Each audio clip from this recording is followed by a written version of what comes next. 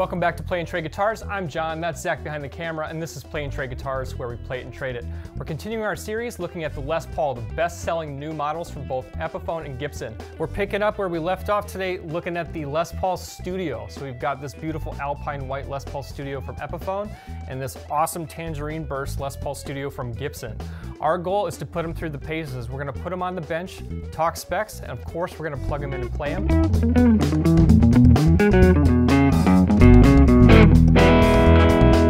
Play and Trade Guitars is giving away this Gibson Custom Shop Les Paul to one of you. How to enter? Subscribe to Play and Trade Guitars on YouTube, and we'll give it away when we hit 50,000 subscribers.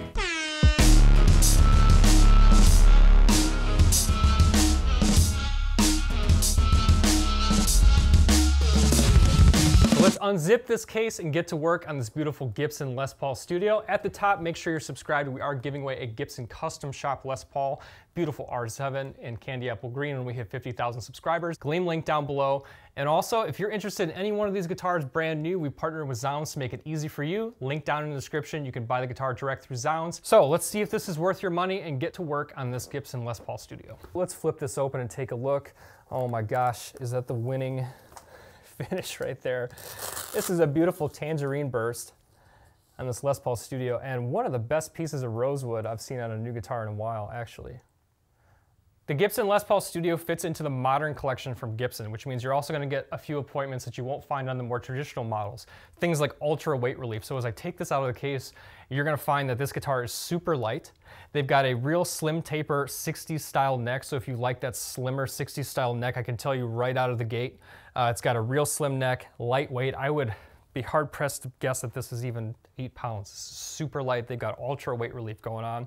It's still got a maple top, solid maple top, mahogany body, beautiful Tangerine Burst. You can see all that wood grain, looks fantastic. Also, as part of the Modern collection, you're gonna have a coil tap function in the volume controls. And we'll take a look at all that on the bench.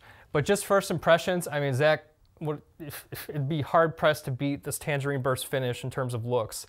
So I'm really hoping that it lives up to the beautiful looks on the bench and when we plug this thing in. So why don't we head to the bench and talk specs, and then we'll plug it in and play it. Starting up at the top of the headstock, one thing you'll notice, since we're looking at the Gibson version, this is the classic Gibson open book headstock, which looks beautiful. Screened Les Paul model Studio on the truss rod cover. Got a Graphtec nut. We'll get a measurement on that in a second. Beautiful piece of rosewood. I love the streaks in there. It looks almost like Brazilian rosewood. It's kind of a crazy piece of rosewood. I'm glad to see that they're having a good supply of wood there. And then coming down to the body, Tangerine Burst finish, showing a lot of wood grain. It's going to be a carved maple cap on a mahogany body. This has a retail price of $15.99. So a Gibson Les Paul Studio is going to run you $15.99 compared to the Epiphone Les Paul Studio, which is $4.99, which you can check out that video too. Strings are loosened up. Let's take this stop piece off. It's the easiest way to get at the guts here. We're looking at a nut width of 1.69. We're at 0.81 at first fret, going up to 0.9 at the 12th fret. So fairly slim. They call that the slim taper neck. And this piece of rosewood I just can't get over. I mean, it really looks like actual Brazilian rosewood. It's not, but with those streaks, it almost has that character. 22 frets on here, comfortable to play neck. Moving over here to the electronics and the hardware, we've got a Nashville style bridge. So we've got our screws pointing back towards the tailpiece. Speed knobs, like I said, 4 of those. We've got volume, volume, tone, tone, and then a coil tap feature, which is nice. Comparing that to the Epiphone, it's actually different. This is a coil tap, which we'll talk about when we get to the electronics, compared to a coil split on the Epiphone, so there is a subtle difference. So 490R in neck and 498T is a very classic Gibson configuration for pickups. In fact, something that's kind of interesting about that pairing is that that's what you'll find on the highest end Les Paul Custom. One thing you're noticeably missing compared to the other Les Pauls is binding. Well, that binding takes time. You can watch our factory tour and actually watch how they do it. It's an incredible process. But if you're willing to forego the binding, in fact, with some finishes, in some cases, I think it looks better without binding, you'll save yourself a lot of money. So retail price point $15.99 versus much more expensive on the Les Paul standards, which we'll talk about in our series as well.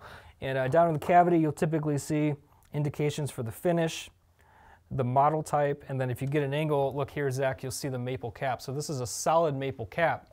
One thing when you check out our Epiphone video, the Epiphone is actually a piece of maple cap, but it's got a maple veneer over the top. So it's actually not a solid piece of carved maple. This on the American Les Paul Studio is giving you a solid carved maple top, just without the binding. Pickups, we'll get a quick measurement on those. Here we see a bridge reading on the 498T of 13.5, which is pretty hot. And then we have a neck reading of 7.7 on the 490R, combined reading of 4.9. Now something interesting I mentioned, this is a coil tap guitar, not a coil split. So what's the difference? In a coil split, we're grounding one of the rails of the humbucker and we're dropping it out, effectively making it kind of like a single coil. This is what's called a coil tap. You're actually just changing the length of the wire that's wound around the pickups, which kind of is, you can think of it almost as like a filter switch, or just changing it from a hotter output to a less hot, maybe like a vintage style output. So pulling these knobs, the difference between the Epiphone, I'll point out, if I pull these knobs, it's actually not going to do a thing to the multimeter reading. So I'm looking at the bridge pickup. Whether this is engaged or not, you're not going to see this drop in half like you would on a coil split. And that's because when we demo this guitar, you'll hear kind of a more subtle difference. We're not comparing a humbucker to a single coil, like a coil split, and a coil tap. We're kind of playing with two different tones. Got the tension back on the strings. I'll give an initial. Good ring to it. Action is nice and low. Again, small neck, so if you're comfortable with having a smaller, slim neck, a lot of people love that. This might be the guitar for you. Also, with this ultra modern weight relief, we can take a weight before we flip it over and look at the electronics. 7 pounds, 9 ounces. So we're looking at, call it 7.6 pounds, which is for a Les Paul incredibly light. They are removing material, wood material. They're routing out all over underneath this maple cap to reduce the weight pretty dramatically. Measures in at 1.83. So I've had Les Pauls come through with 2-inch body thicknesses. So you're getting, on the Studio, you're getting a slightly thinner overall body. So I guess a thinner piece of mahogany. Oh, we got a circuit board in here. Okay, so we got a Gibson circuit board, Gibson pots. You can see the double height of those coil tap pots. Nothing wrong with a circuit board in a guitar. It's wired exactly the same as one that's the one that would be hand wired. However, I will tell you, if you're into modifying guitars, this is going to make your life a little bit more complicated. Pretty crazy. Pretty crazy. Lets them make more guitars more quickly.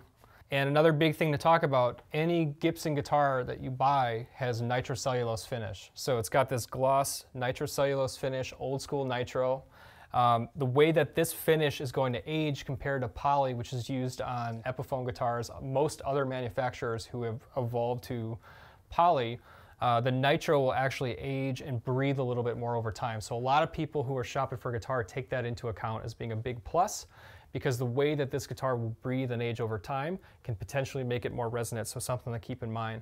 But so far so good. I'm loving the setup out of the box. Guitar feels nice and light. It's got that slim neck, so why don't we plug it in and play it? We'll start with some DI clean tones and we'll move on to a track and crank it up and let it rip. Can't wait to do it. Let's check it out.